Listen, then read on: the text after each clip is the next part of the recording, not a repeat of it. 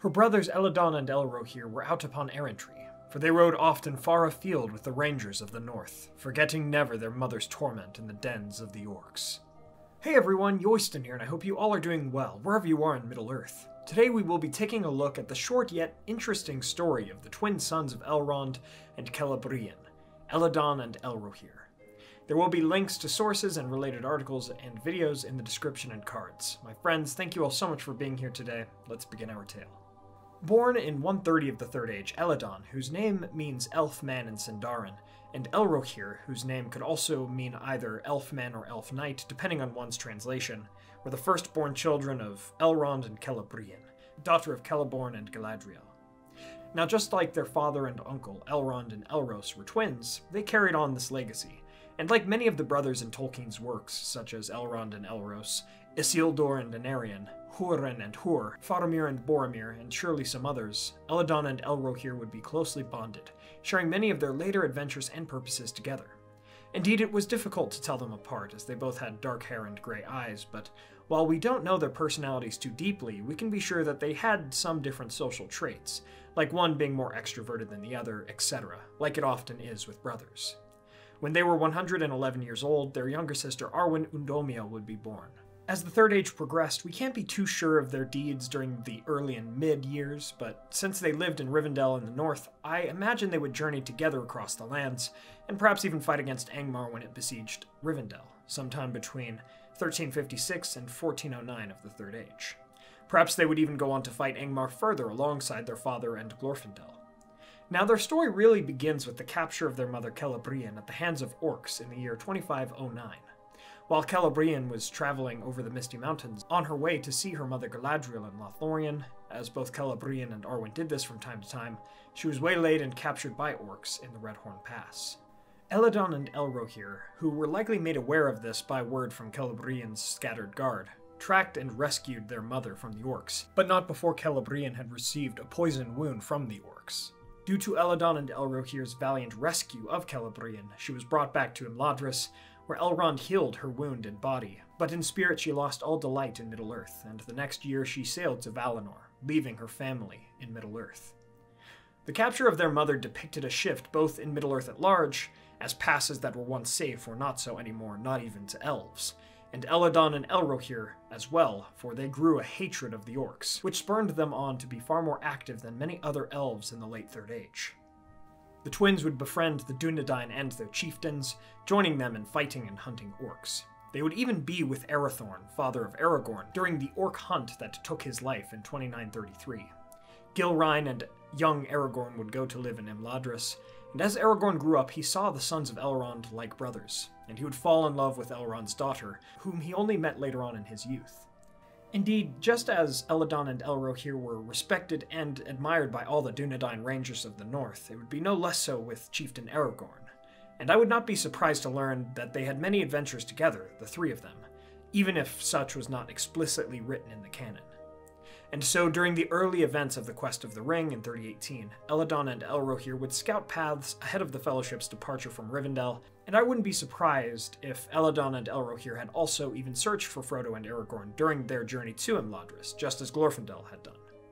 Elladan and Elrohir would go even as far as the Silverlode, and the strange land beyond the river on the eastern side of the Misty Mountains before returning to Rivendell, ere the Fellowship departed. This was, of course, while those paths could still be traversed over the mountains and were not overrun by orcs. Now, I should also mention that, with their limited lore, Elladan and Elrohir are utilized to great effect in video games such as The Lord of the Rings Online and The War in the North at this point in the canon, before they departed southward, with the gathered Dúnedain Rangers becoming the Grey Company. They would take on bright male undercloaks of grey, and on the field of Pelennor, the two brothers would wear stars upon their brows.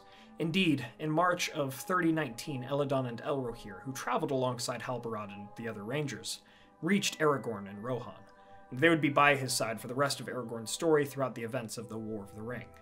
These two elves, who were again more active than many of their kin due to their hatred of the orcs, journeyed with Aragorn through the paths of the dead, coming through South Gondor to Pelargir, and then onto the Pelennor Fields.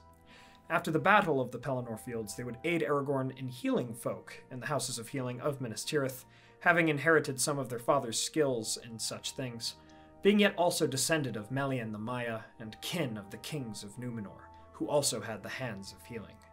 They would be present during the last debate of the captains.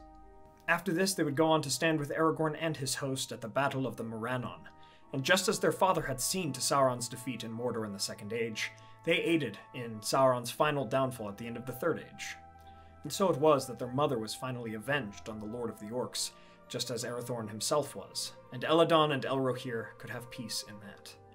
They would attend Aragorn's coronation, and then they would go north to accompany the procession of the elves and their sister Arwen southward once again, that Arwen and Aragorn might marry.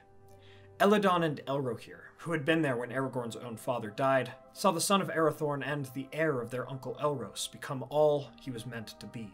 King of the reunited kingdom, greatest of all living men in those later days, the last man to marry an elf, and their brother-in-law. After the union of King Elessar and Arwen Undomiel, Elladan and Elrohir would return to their home in Rivendell in the north. They took part in the mighty procession that saw to the funeral of Theoden and went back through Rohan, gradually dispersing, and eventually they came home in the north. Even after their father left these shores, reuniting with their mother in the west, in the late Third Age, early Fourth Age, they yet stayed in Imladris for reasons unknown. I believe they would see to the continued defense and end of the orcs in the north, even as Celeborn, their grandfather, and others amongst the Noldor came to dwell in Rivendell from Lothlorien before also sailing west. I do not believe Elladan and Elrohir gave up their elven immortality, but rather they had more to give in Middle-earth before leaving, seeming neither young nor old to marry the hobbit when he encountered them in Rohan. But just as other elves would grow weary of these hither shores, I doubt not the same happened with the sons of Elrond, and perhaps in the end they would sail west alongside their grandfather Celeborn in the early years or decades of the Fourth Age, bidding final farewells to their sister Arwen and brother-in-law Aragorn. Surely they would reunite with their mother Celebrían, whose strife had given them a desire for vengeance upon the orcs and had driven them during their time in Middle-earth, and their father Elrond, in whose mighty footsteps they oft followed. Perhaps, even today, they yet hunt with Arome and others of the elven kindred, our elder siblings of old. And so, we come to the end of our tale on Elladan and Elrohir, the twin sons of Elrond. From the story of Elladan and Elrohir, we see a theme of brotherly love and companionship. Few others are there who understand us like our own brothers and sisters, and we must support them just as they support us. What's more, we must strive to protect the ones we love, just as Elrohir and Elladan saved their mother from the orcs. Thank you all so much for watching. I hope you all enjoyed this epic character histories video. If you did, please be sure to hit that like button and share this with a friend. What are your thoughts on Elladan and Elrohir? Let me know in the comments below. My brother and I both share a passion for Tolkien ever since our father introduced us to Middle-earth, and so I find a deep connection with the stories of brotherhood in Tolkien's Legendarium, although I do wish we had more lore on these awesome elven characters.